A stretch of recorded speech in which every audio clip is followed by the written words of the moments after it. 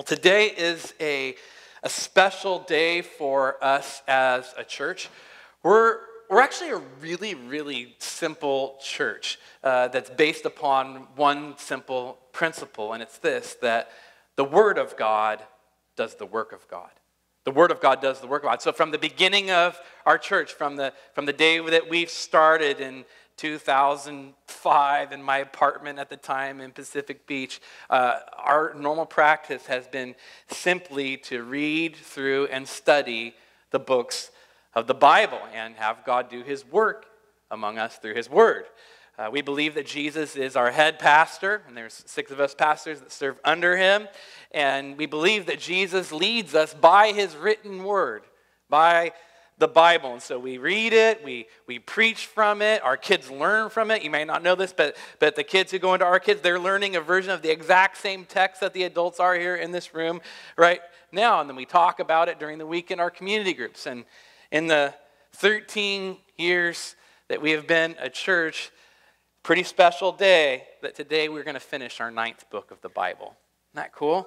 We've gone through the book of Romans, the book of Nehemiah, the book of Matthew, the book of Jonah, the book of Titus, the book of Acts, the book of Genesis, the book of Galatians, and now today we finish Luke. It's been about a 1.5-year journey, and pretty incredible. And some of you have been here for parts of it. Some of you have been here for most of it. But there's one person here in the room who has been here for every single book, every single series, every text, and every sermon that I've preached in the 13 years of this church. And I want to honor her today for putting up with listening to me talk a lot.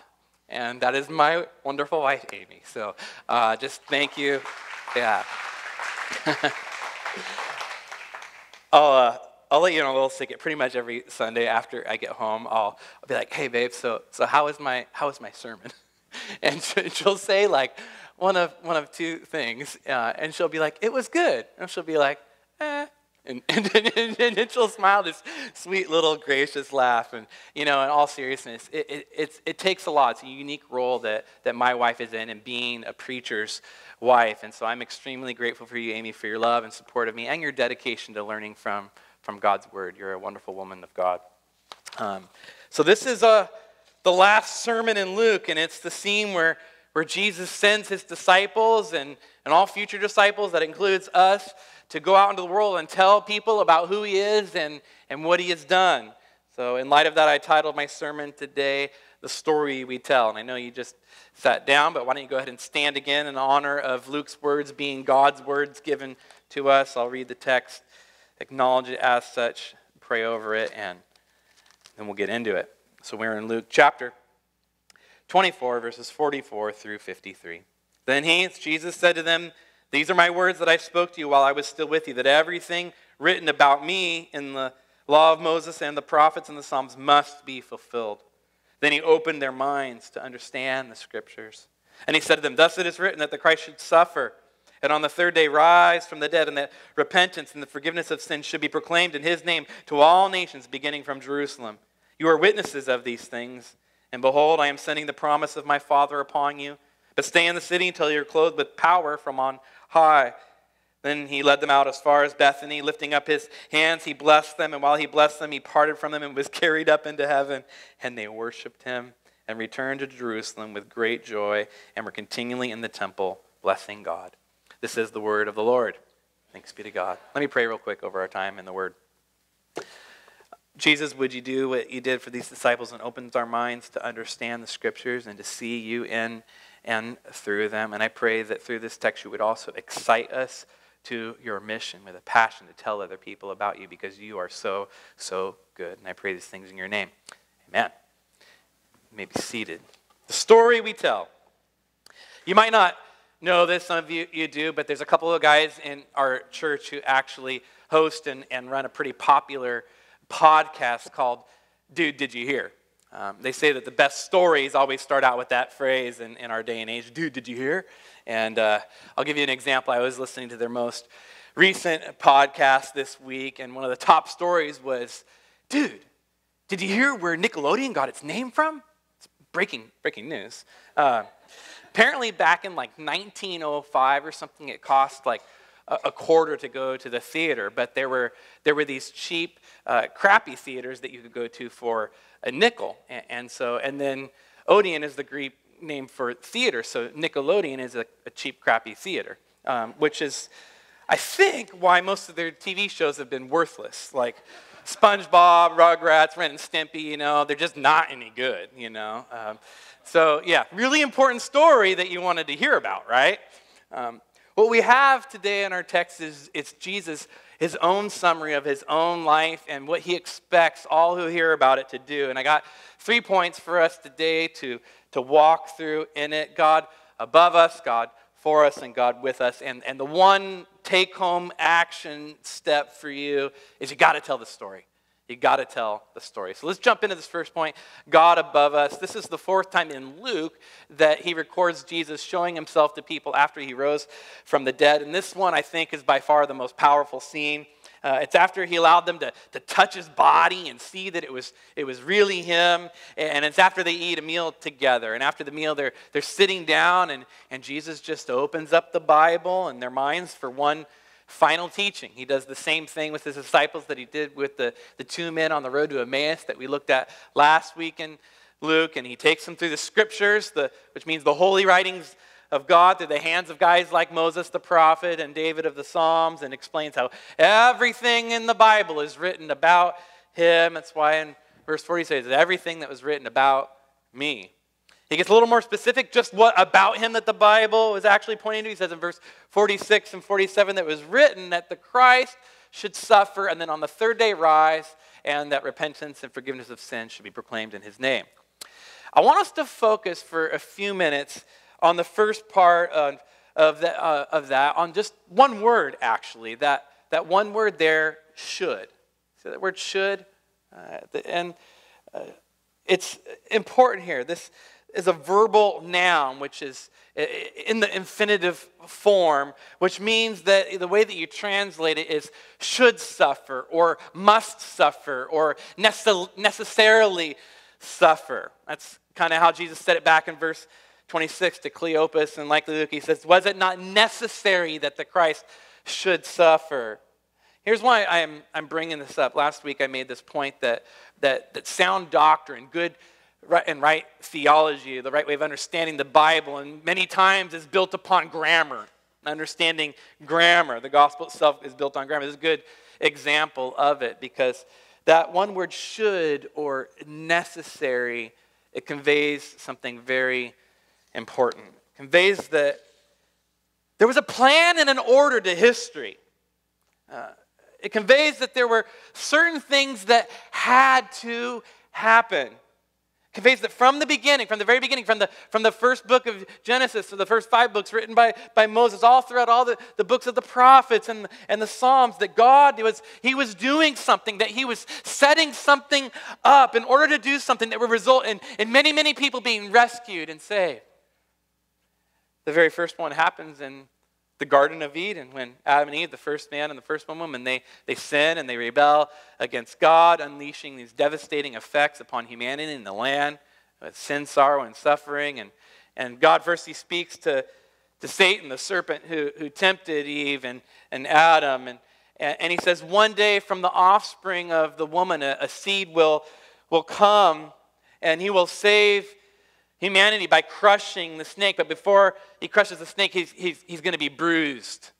He's going to be bruised. Jesus is the Messiah who was bruised on the cross, but then rose and crushed the snake. Later on, God raises up this guy named Moses, who leads this deliverance of God's people out of slavery. And then God promises an even greater deliverer to come and save people out of slavery to sin and death once and for all. And so he has Moses set up this whole sacrificial system where once a year the priest, the pastor of the day, would take this perfect spotless lamb, and the lamb would suffer and die on behalf of and in place of the people so they could be forgiven and freed. And Jesus is our perfect spotless lamb who was sacrificed in the place of and for sinners to deliver us from sin and death. Later on, a prophet named Isaiah comes along, and God has him write these words about Christ the Savior who would suffer, from Isaiah chapter 53, verses 4 through 7. Surely he has borne our griefs and carried our sorrows, yet we esteemed him stricken, smitten by God, and afflicted. He was wounded for our transgressions. He was crushed for our iniquities. Upon him was the chastisement that brought us peace, and by his stripes we are healed. We all like sheep have gone astray. Each of us have turned everyone to his own way, and the Lord has laid on him the iniquity of us all. He was oppressed, he was afflicted, yet he opened not his mouth. Like a lamb led to the slaughter, and like a sheep before it shears is silent, so he opened not his mouth. After a while, after him, a while later, God raises up this guy named David, makes him a king. David ends up writing a bunch of songs for church that get put together in one book in the Bible called the Psalms, and several of them talk about this greater king who would come and suffer and die for his people. Here's part of one of them from Psalm chapter 22. I am poured out like water, and all my bones are out of joint. My heart is like wax, it is melted within my breast. My strength is dried up like a potsherd. My tongue sticks to my mouth. You lay upon me the dust of death. A company of evildoers encircles me. They have pierced my hands and my feet. I can count all my bones. They stare and gloat over me. They divide my garments among them. For my clothing they cast lots. Jesus is the king who is pierced his hands and feet for us, and they stared at him up there, and they gloated over him, and they cast lots for his clothing. So what Jesus is saying in our passage in Luke is, hey, look, guys, all this stuff that was written, like what we just read in Isaiah, like what we just read in Psalm 20, this is talking about me. This is all about me and what I did on the cross.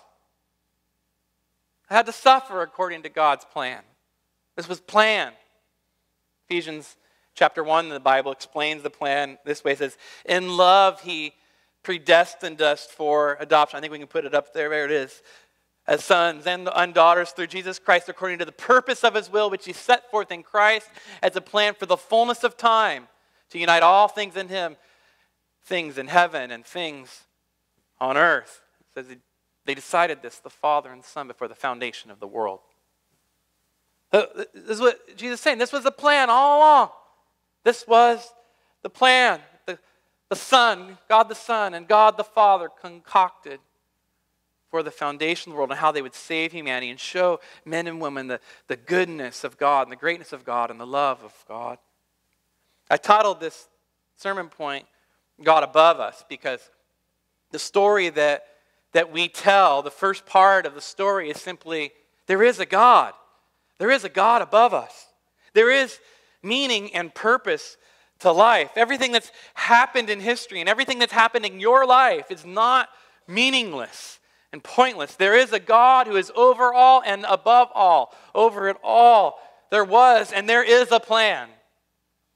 In the last section of Luke, we've returned to the theme of story that we first started out with the first sermons at the beginning of Luke.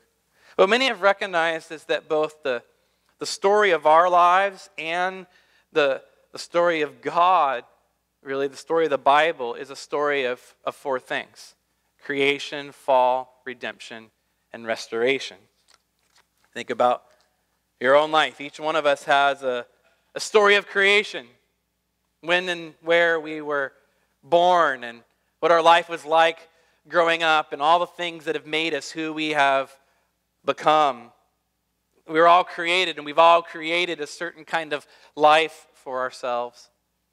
Then in each of our lives, there's a story of fall, where things have not worked out and gone right, as it were, the way that we wanted them to or thought that they should or would, where we've maybe failed or where others have failed us and hurt us, or where we realize that we're not as great as we thought we were, or that life isn't that great and is really hard. Maybe we start out kind of optimistic, but then the older you get, you realize, life is hard. Then, out of that, the story of Paul, each one of us turn to redemption. It's where and how we're working to try to find relief or somehow to make our lives better, try to fix what's gone wrong, or hopefully bring us to a greater sense of happiness. And so then we pour our heart and our time and our energy into whatever that thing is, looking for redemption. Then each one of us has a certain restoration that we would like. It's where our goals and what we're hoping to get to are finally achieved. Where what life looks like if we were successful and got where we wanted to be from seeking redemption. Imagine the life that we want when it would be good and what it would be. It's our restoration. Creation, fall, redemption, restoration. Each one of our lives follow this plot line. And the Bible follows the same plot line, only on a grand scale. God created all of life, all human life. He is the creator. But there was a fall. Man and woman, the heads of the humanity, they fell, rejected God, and resulted in a mess for the human race and for the land. Despite the fall, God loved mankind anyway, and so he sent a Redeemer to save them, to make things right. And this Redeemer does the work that none of us have been able to do. We all have failed. He doesn't fail, doesn't fall. He lives perfectly and then gives up his life as a payment for everyone else's faults in order to bring them back to God. And then the result is redemption. First, the redemption of the heart, a restoration of the heart, relationship with God, and then ultimately a full body restoration provided for by the Redeemer who rose from the dead to redeem even our bodies.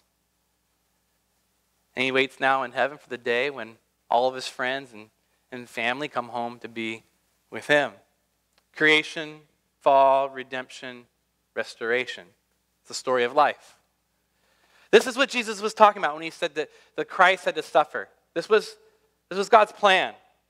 There's a God over and above us who sees us, he sees you, he cares for you, and he has a plan to redeem and to restore life, to restore our lives. And it's a far better plan than any of our plans, better than anyone that we could accomplish on our own. So I'm just curious how that hits you guys, you know.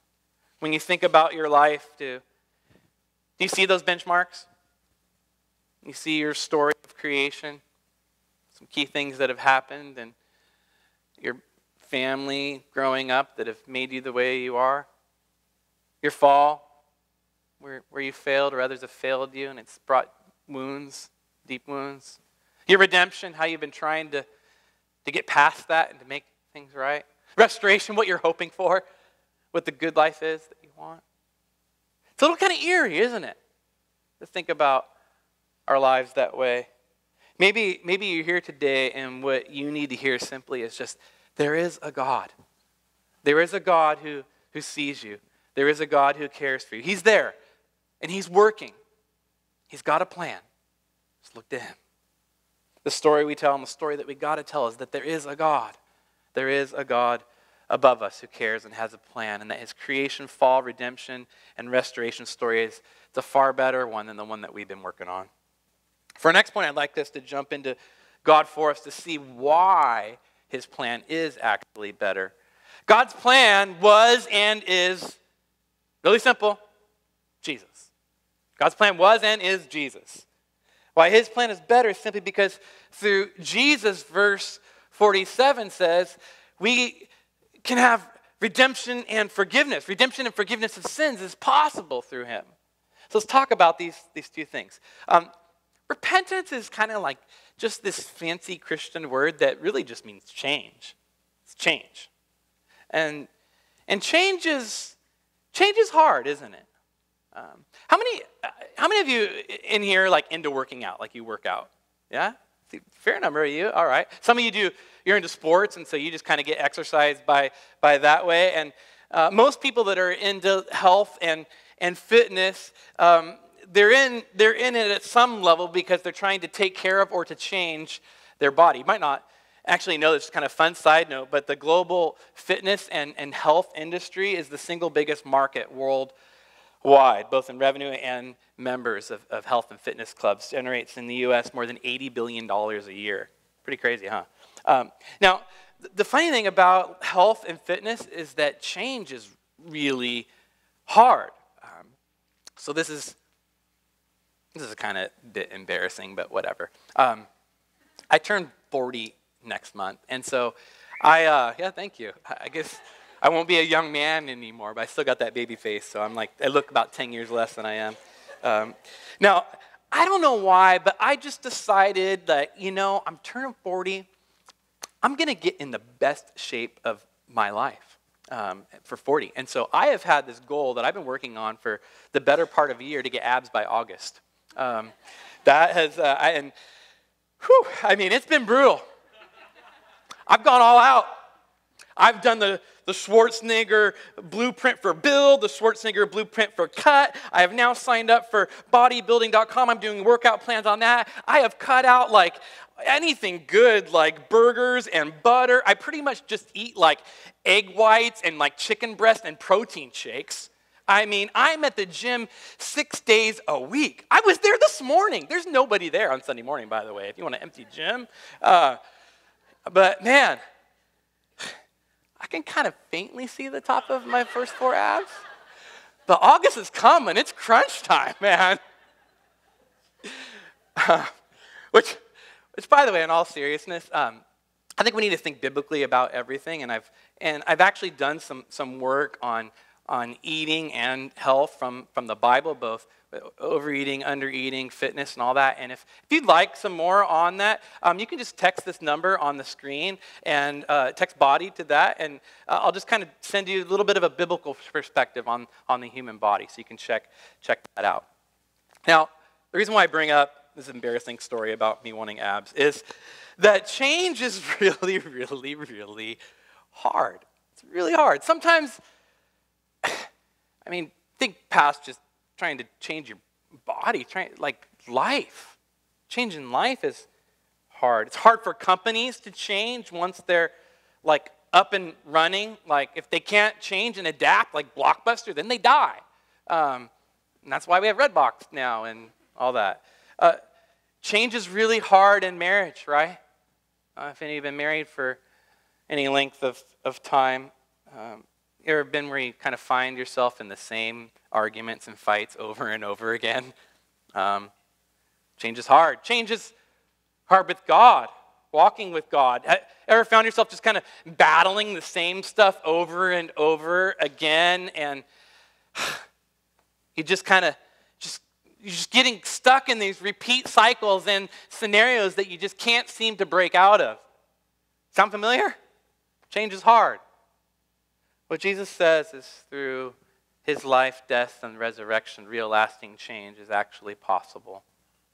We can't beat sin no matter how hard we try. That's not going to happen until we die or Jesus comes back. We can't stop other people from sinning against us, hurting us, no matter how hard we try to protect ourselves from it. But Jesus, unlike us, he was able to resist ever sinning, never even once failing.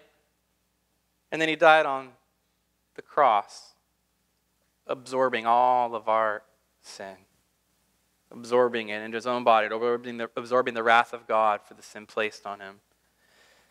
So what happens for the believer in Christ is that he comes to us, for us, to help us overcome our sinful patterns and behaviors and tendencies, and then he enables us to absorb the sins and the hurt that's inflicted upon us by others.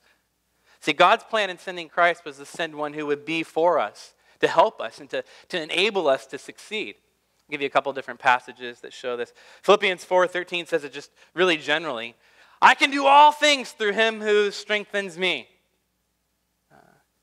With Christ you can do it. On your own, likely not. We receive strength from Jesus who enables us to do what we could not do on our own. Galatians chapter 2:20 connects the dots specifically for us to Jesus and his work. It says, I have been crucified with Christ, and it's no longer I who live, but Christ who lives in me. And the life I now live in the flesh, I live by faith in the Son of God who loved me and gave himself for me. With Jesus in our lives, we know that we are loved. We know that we are loved, and that God is for us. He is for us no matter what. So often I think we tend to think that God is against us, that he's just so displeased with us, that he's rolling his eyes at us. We tend to think that he's against our goals and our hopes and dreams, and if we just really followed him, then we'd all become pastors. I think that's really bogus. He's the one who gives us certain passions and desires. He made us each unique in his own image. We all have different fingerprints and facial complexions and internal gifts and talents that he's given us. See, he's given us all the things. I think the problem is our tendency is we tend to cut him out of our goals and hopes and dreams and desires instead of having him be a big part of it. The way not to cut him out is to see that God is for us and he is behind us. God wants us to succeed. He wants you to succeed. He wants you to become the best version of yourself. That's why he gave his son. Because through him, it actually becomes possible to become the true you, the real you, the better you, the you that's you in Christ with him. Real change, real repentance. It becomes a reality for us. So that's repentance, that change through Christ is actually achievable. You can change. Maybe you're here today and you just simply need to hear that. Like, you can change. It might be a lot of hard work, but with Christ you can do it. You can change. Change can happen for you because Christ is for you. The other reason Jesus gives on why God's plan is better is this forgiveness of sin thing. Forgiveness, like change, is hard. Actually, I would say without Christ, it's impossible. I was going to say probably impossible, but it just is impossible. Forgiveness, just real simple, it's giving something to someone in order to make something better. So forgiveness.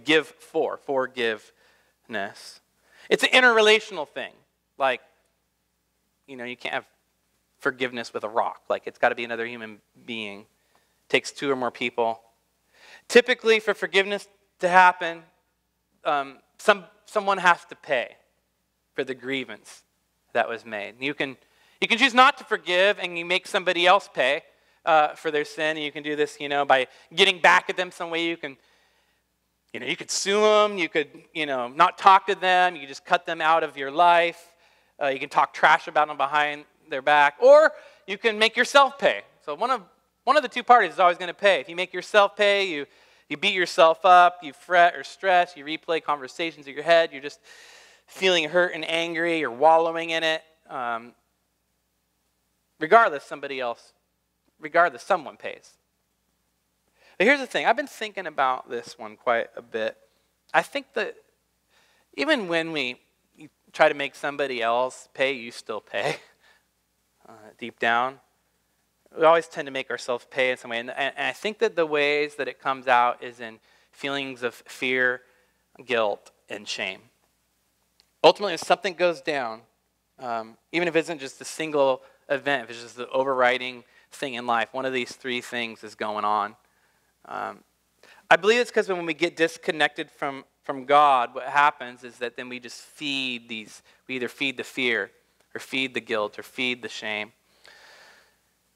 It's fear. We're fearful about life for the future. Like, is it going to go right? Is everything going to fall apart? And where will I be? Or fearful of God, what he's going to do. If it's shame, we just feel that we're terrible, broken people, that there's no hope for us. And when it comes down to it, I'm probably not even lovable by anyone. No one would really want to love me, especially God. If it's guilt, we're just racked with the feelings that we've done wrong. You replay those conversations in your head, and you just feel really bad about yourself. You feel bad toward God. You don't measure up. The problem is that what happens when we feed into fear, guilt, or shame, we just get stuck into this loop of trying to get forgiveness of sins, but in the process, we just heap more and more upon ourselves. So how do you get out of it? I think the only way is Jesus. Because what Jesus does is he comes along and he offers to take it for us. He offers to be the one that pays. He offers to pay the price for us instead of making us pay it. He takes on the fear. He says, look, I already died. I already suffered. And I rose. So there's nothing that can really hurt you, because you're going to rise too. You will be okay. Takes on the shame and says, hey, look, this is why I came. I knew all the stuff that was going to happen in your life, but me and the Father, before the foundation of the world, we made a plan because we love you and you're valuable to God. You need to know that today. You are valuable to God. You have worth in his eyes. And then he offers to take the guilt and says, look, all right, here's what I'm going to do. I'm going to pay the price for that guilt on the cross. I'm going to die for that. I'm going to suffer for it so that you don't have to make yourself pay. Forgiveness is a powerful thing. Somebody asked me recently, is forgiveness really real, Dwayne? And I started telling me some stories of stuff in their life, and they were like, hey, could I really be forgiven of this? And I said, yeah, like you're forgiven. They said, well, what about this? Yeah, you're forgiven of that. You can be forgiven of that too. And I said, look, man, there's no sin too big, and there's no sin that you could just commit too many times that God could not and would not and will not forgive you. So I realized that, yeah, you're forgiven. So let me hear it again. You're forgiven. One more time. You are forgiven. The tears start to well up in his eyes. And so that's amazing that we can be forgiven. Maybe you're here today and that's just what you need to hear. You're forgiven. You don't need to carry it anymore. Jesus carried it for you. He absorbed it for you. You don't need to make yourself pay. You're worth it to God. There's nothing to be afraid of. The chief way that we know God is for us is because he forgives us through Jesus. That's what the Bible says. Real simple. 1 John 1, 7 and 9 says, the blood of Jesus cleanses us from all sin. All. If we confess our sins, he is faithful and just all the time, every time, to forgive us of our sins and to cleanse us of all unrighteousness. That's what we want. We're going to be cleansed of all that junk and be freed from it. Forgiven and whole. Through Jesus, repentance and forgiveness actually becomes possible. And I think they're kind of like the two of the things that we long for most in life. This is a story that we tell. How good God is to us in Jesus. He gives repentance and forgiveness to us. We've got to tell people that change and forgiveness is possible. Got to tell the story. Let's move on to our final point for today, God with us. This is it's the very end of the story, and it's epic. It's cool. I think it's probably the coolest scene in the Bible. Jesus, they go out for a walk with the disciples after dinner and talking, and then he says a few last words, and he puts his hands out, praying for the disciples, and then he just starts to levitate. Like, up in the sky. I walked up, this isn't in my sermon, but just to be fun, it's true story. You can ask my wife. I walked up to these guys at a mall once, a bunch of these like gangster thugs, and I was like, hey, like, I believe that Jesus, he floated up into the sky, into heaven, and that one day he's going to come back the same way. You guys want to hear about it for a second? And they're like, sure. And so I just gave them all the gospel. I'm like, what do you guys think? And I was like, you want to pray to receive Jesus? And one guy nodded his head, and the next guy nodded his head. We all like held hands in a circle in the middle of the mall, and I led all these guys to Christ. So it's good. Just tell people Jesus floats. Like, it's a good evangelistic tool. So you got to imagine this scene, though. Like, I was trying to think about it. Like, I know we've got one on stained glass thing on the wall. You guys ever seen pictures or actually been to see the Cristo Rei in Brazil? I haven't been to the one in Brazil. That's the Brazil one. I've been to the one in Portugal. Like, its feet are like, way taller than me, like 3 stories, just this feet. But then my favorite Jesus floating statue is actually just a little bit south of Rosarito. And it's because that's him right there. And it's because what he's looking out at is a really good surf spot. And so if you see the next slide, right there to his right hand, you see that right? There's a really good wave that comes there. And I love surfing with Jesus at that spot. It's really, really good. Surfing Jesus is epic. So you got to imagine the scene. All throughout Jesus' ministry, people are constantly asking Jesus for some sign to like prove he's really from God, and he never really like gives it. He's like, well, believe my words. If you don't believe my words, you're not going to believe anything else. And then he does miracles anyway. They don't believe the miracles. But here, at the very, very end, the final scene of his life on earth, he gets it. I mean, he just starts floating up into the sky. And you're like, oh, crap, okay. Now, Christians for hundreds of years, they have called this the ascension. The ascension.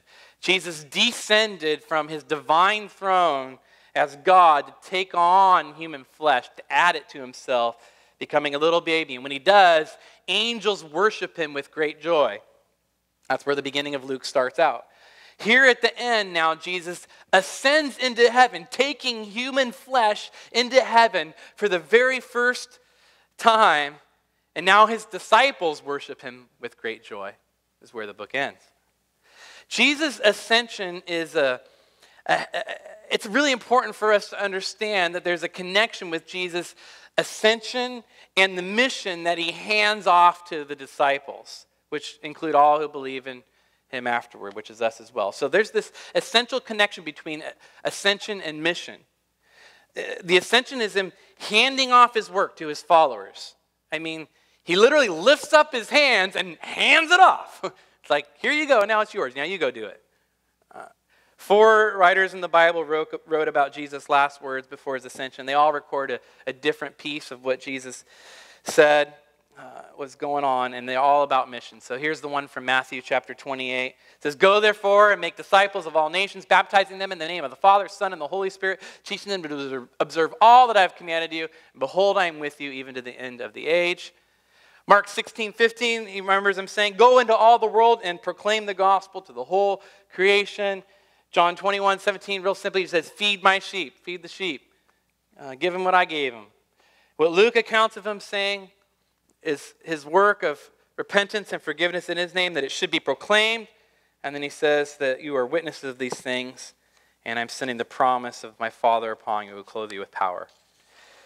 Jesus is to be proclaimed. We are to proclaim what we have witnessed. Now, by the way, as far as I know, none of us here have physically seen Jesus with our eyes, but what we have witnessed is the same thing that the disciples witnessed. Because remember, we read it, Jesus rooted and pointed their understanding of him where? In the Scriptures. In the Scriptures. That's what they witnessed. Him in the Scriptures. So both the original disciples and disciples today, what we are to proclaim to others in his name is what we've witnessed, what we've read and seen about Jesus in the Bible. And that's what the original disciples did. They went and they started preaching and teaching, and they would always do it from the Bible. They'd always use the Bible, how the Bible pointed to Jesus. And that's what we're still doing today, going through books of the Bible. There's 66 different books, and we finished 9 today. So we got what is that? Who's good at math? 57 more to go. Maybe we can do it before I die. That would be cool. All the accounts have believers and followers of Jesus that they're to go out and tell other people with words about Jesus. What Luke uniquely points out is how we're able to do that and how we're supposed to do that. And what he explains is that it's about this promise of the Father, this promise of power from the Father, being clothed with power. Now, Jesus talked a lot about and prayed to God as Father, but he talked just as much about the Holy Spirit. We call the Holy Spirit the third person of the Trinity. The Holy Spirit is kind of active all over the place. He's just kind of subtle, and you don't notice him. He's kind of there anytime anything cool's going down, like Jesus being baptized, come down in the form of a dove. The Bible says he's the one that actually raises Jesus from the dead. He's the one who wrote the Bible. Holy Spirit's there at the beginning of creation, hovering over the waters when God creates. Holy Spirit's just cool.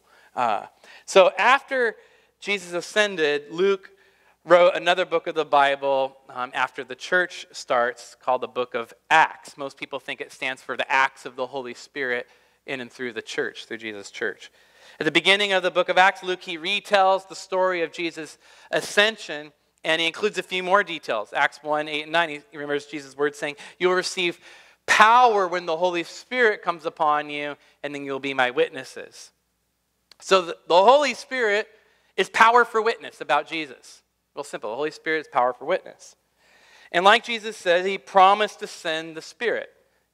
He said this in John 16:7. I tell you the truth, it's to your advantage that I go away. If I go, I will send him, the Holy Spirit, to you. Super important for us. So Jesus is ascending into heaven. He's levitating up into the sky. And his final words are about a final gift to us to help us. The sending of his very Spirit upon his followers. When you're reading the Bible, the whole Bible, there's places here and there where the Holy Spirit comes upon a specific individual for a temporary amount of time for some specific task, and then the Holy Spirit withdraws from the person. But what Jesus promised and what the prophets promised as well is that a time would come when the Holy Spirit would come upon men and women, and it would be a permanent gift. Jesus says, for all who put faith in him. And that's why Jesus said it was better. By ascending and sending his Spirit, he can be with multiple people in multiple places at the same time all over the globe. So much so that he said, like Matthew, behold, I am with you always to the end of the age. And this is what we as Christians believe, that we have the Holy Spirit of God. If you're a Christian, you have the Spirit. 2 Timothy 1:14 says it real clear. The Holy Spirit dwells within us. That's 2 Timothy 1:14. Real clear. 1 Corinthians 12:13. In one Spirit we were all baptized. There's one Spirit. If you're a Christian, you have the Holy Spirit dwelling within you. Now there are tons of benefits to having the Spirit.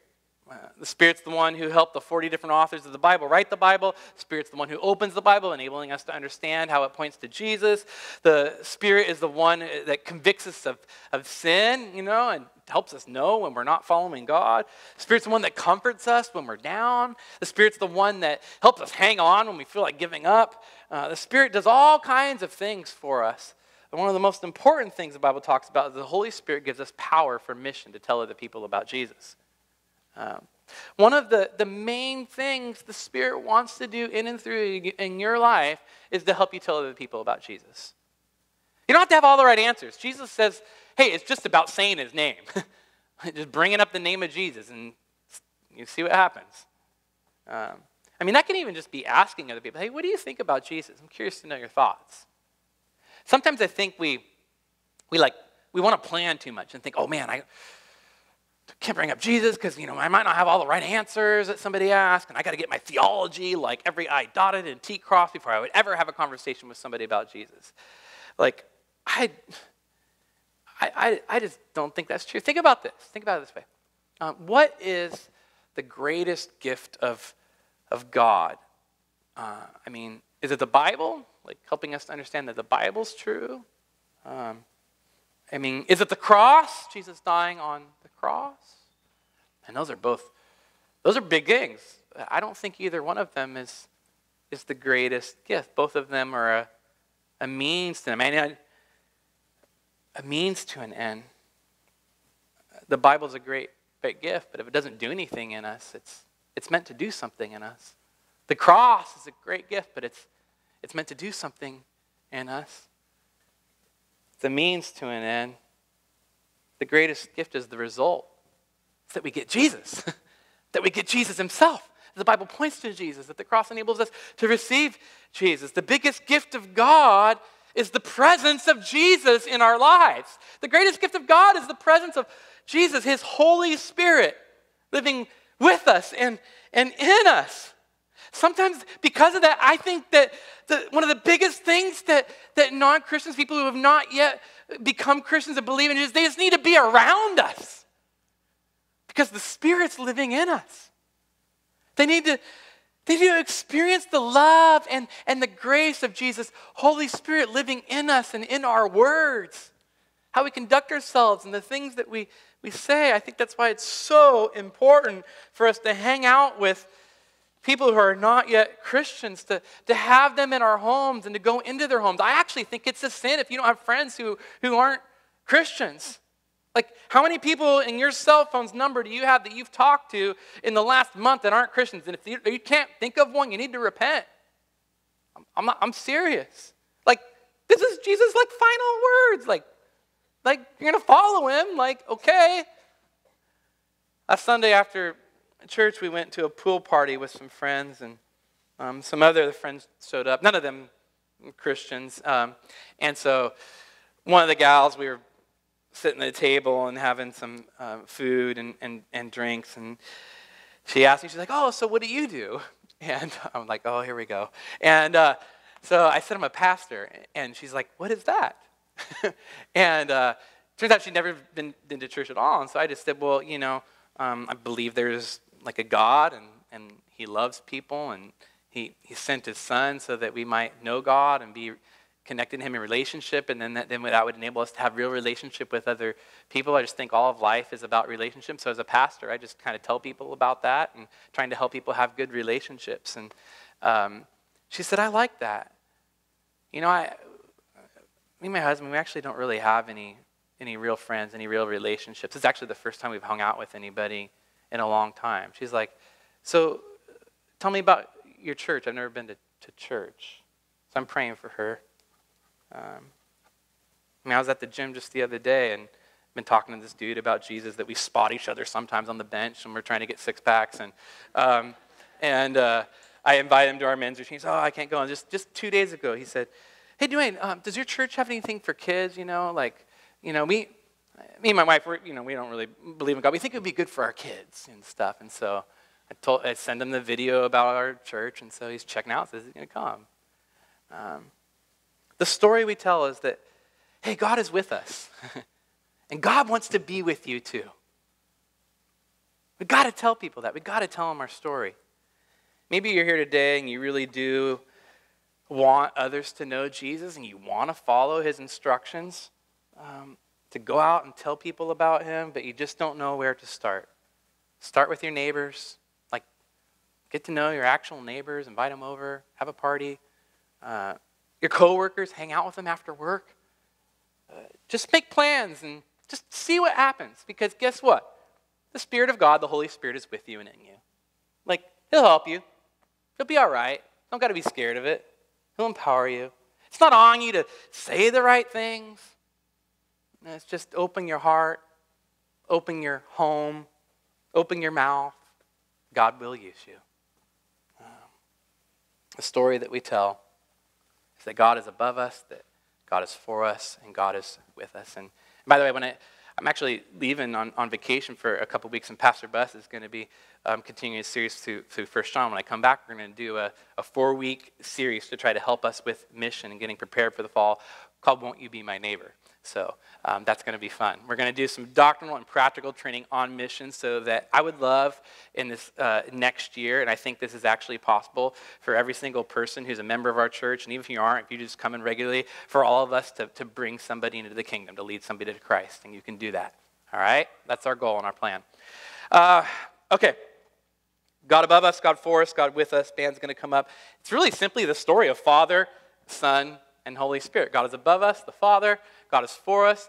He's shown us in the Son, and God is with us by his Spirit. It's a story that we need to tell and a story that must be told.